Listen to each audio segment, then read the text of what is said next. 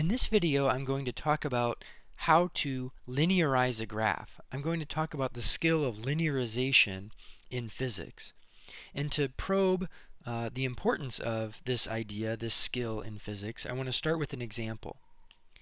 The example I want to start with is going to be talking about an object that is traveling with a constant acceleration.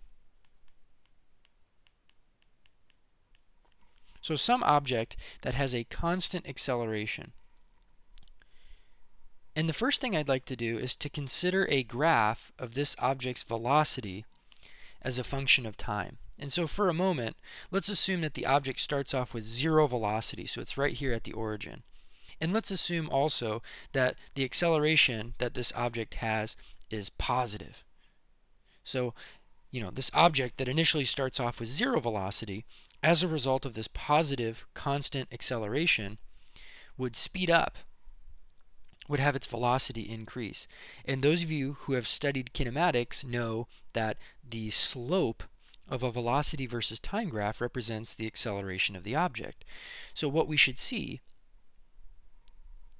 is that this graph here should have a positive constant slope because the acceleration is positive and constant.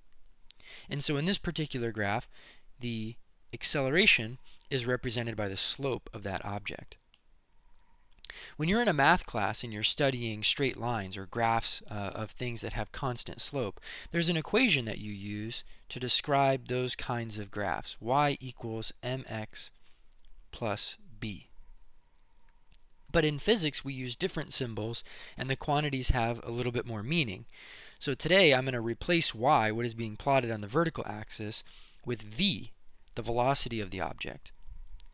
And I'm going to replace m, which represents the slope of our graph, with a, the acceleration. X represents what we plot on the horizontal axis, which is t. And then lastly, plus b represents the y-intercept. So in our case, the object started off with an initial velocity of 0, and so we don't have anything there. Plus 0 is what our equation should say. If I instead was talking about an object that had some sort of an initial velocity, like let's say it started here and had a constant acceleration, then instead of starting off at 0, maybe it starts off with some initial velocity v0.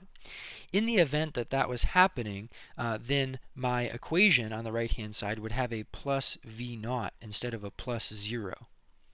And those of you who have studied kinematics know that if I rearrange this equation, v equals v0 plus at, that is one of our kinematic equations that we often use to solve problems in physics.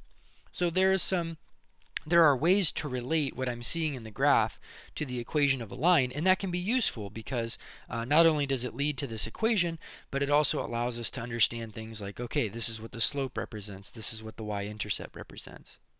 And so in a more difficult case where I didn't know what equation represented the object's motion or the, whatever physical situation I was looking at, I might be able to create an equation that would describe what the object was doing or the physical situation. Let's take this one step further. Instead, I want to look at a graph of the object's position as a function of time. If I graph the object's position as a function of time, let's again say now that the object is starting with 0 this time for the position. If something has a constant acceleration, you should know what we end up with for the position versus time graph is a curved line, something like this. And so what can we do with this? Well, we can study all sorts of things and learn that the slope of this graph represents the object's velocity, and since the object's velocity is increasing, we're seeing the slope increasing, and there's all sorts of wonderful things that we can study. Students in math classes also learn that there are equations that describe this, parabolic shape of this graph that I'm looking at.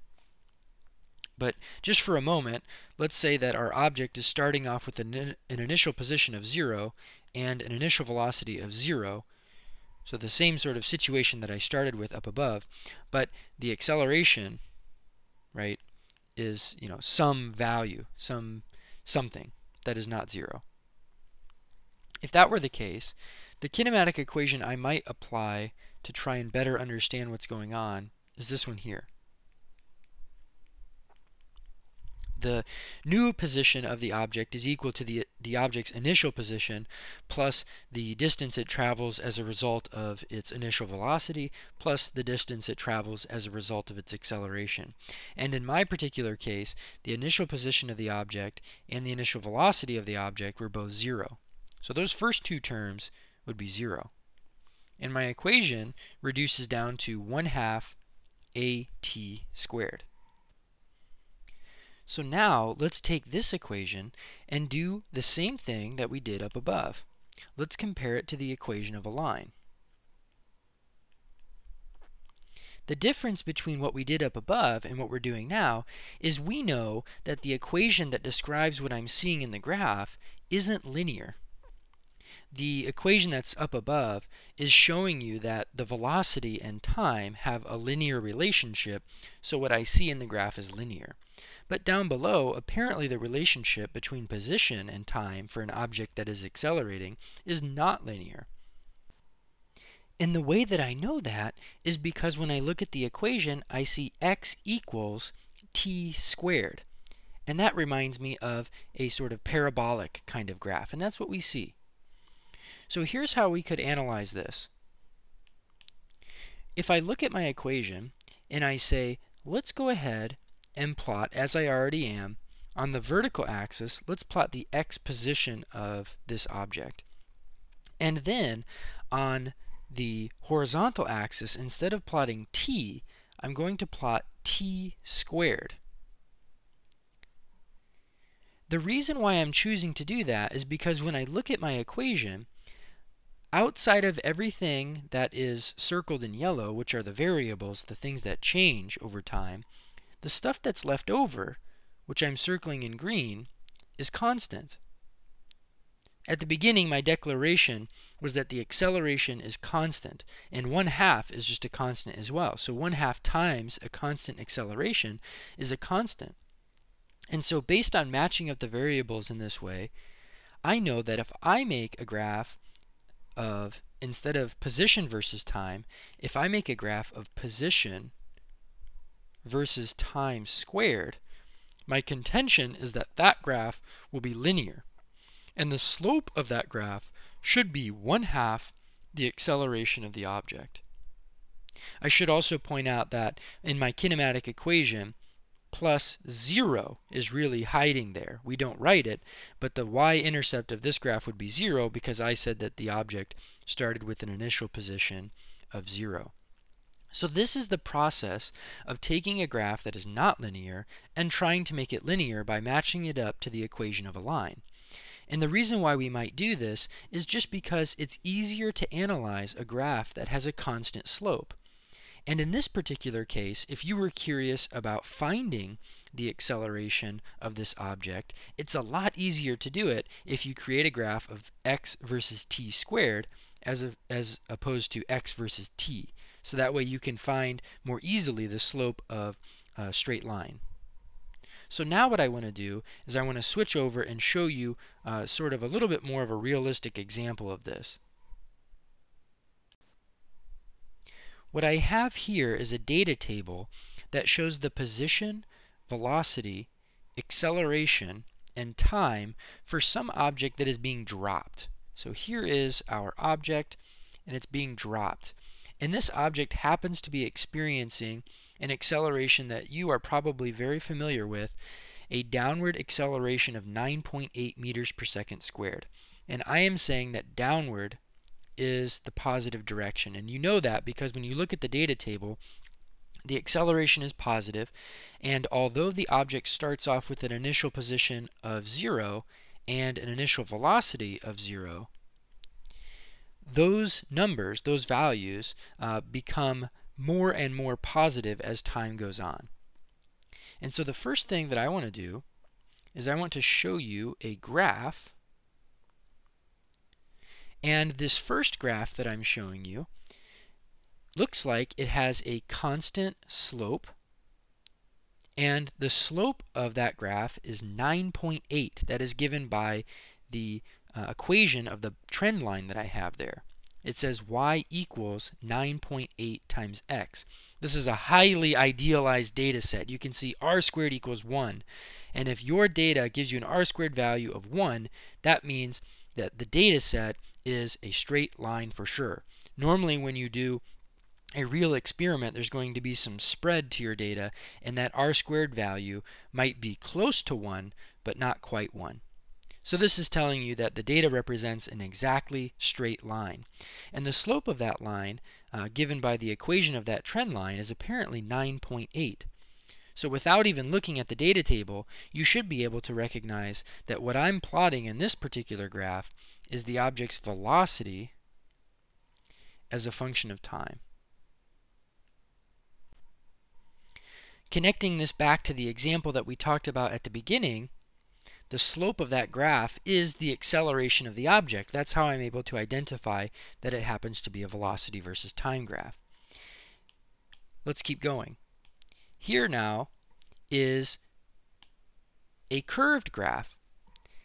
And so based on what we just discussed, you should probably immediately suspect that what we are staring at here is the object's position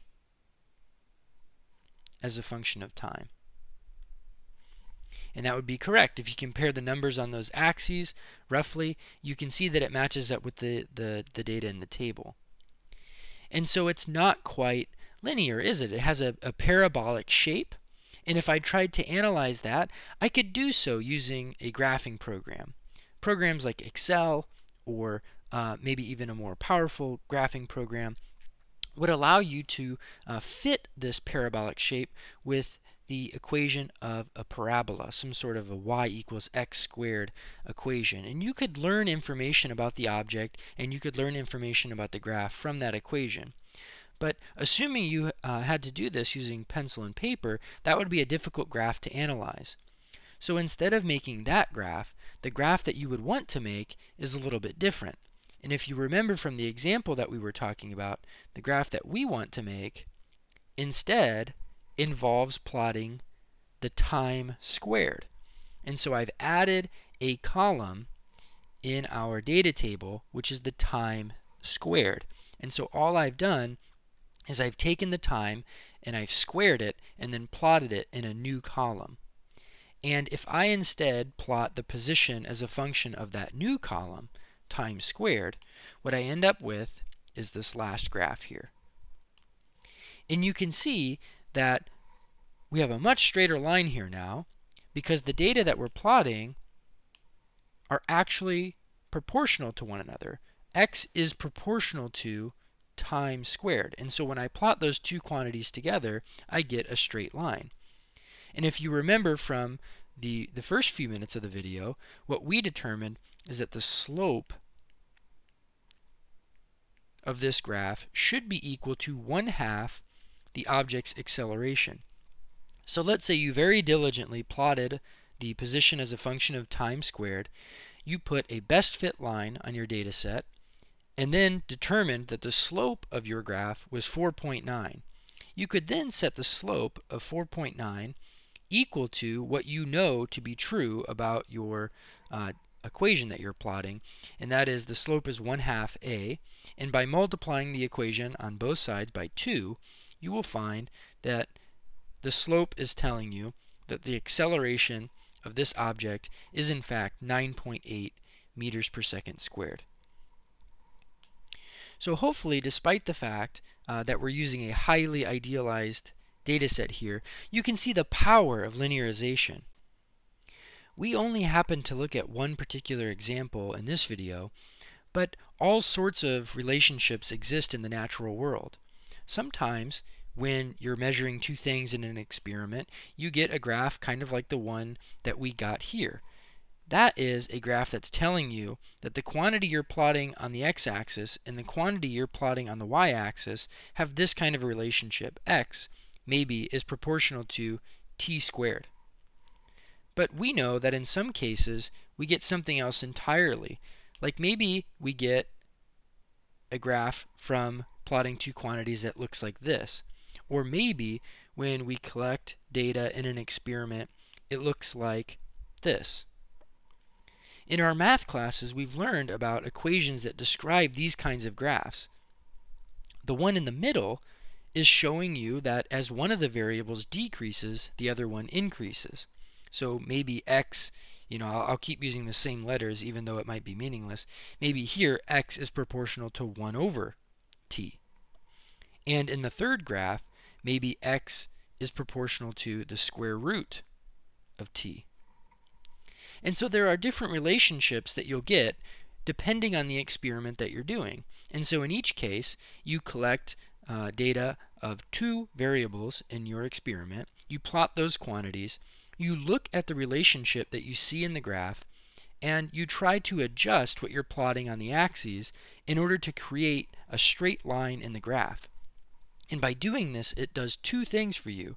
One, it allows you to calculate the slope of that graph, which in most physics experiments is going to tell you some sort of meaningful physical thing about what you're studying. But it also just confirms that you know the relationship between two variables. If you were studying two things that you didn't know the meaning of, or you didn't know the relationship between them, if you are able to adjust what you're plotting in order to make the graph linear, then that means you better understand the relationship between those two variables.